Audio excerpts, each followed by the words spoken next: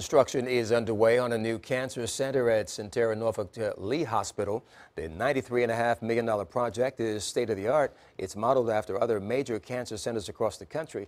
Centera says the new center will bring together teams from their group as well as Eastern Virginia Medical School and Virginia Oncology Associates.